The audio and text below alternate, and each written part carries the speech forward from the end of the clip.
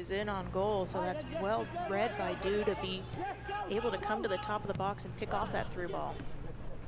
Now here's Okoli with a chance. Okoli, a breakaway here. Zizo trying to cut him off. Okoli back to the top of the box, goes with a right foot, it's in. Our first one tonight comes in the 65th minute. Second of the year for Sean Okoli. And the former USL MVP makes it 1-0 Orange County. One opportunity, it's actually a header that gets flicked on accidentally. Beats Stoneman. Zizo does a good job here to get him to come back to the right, but he hits that so well. It's bending around Finlayson, who's outstretched.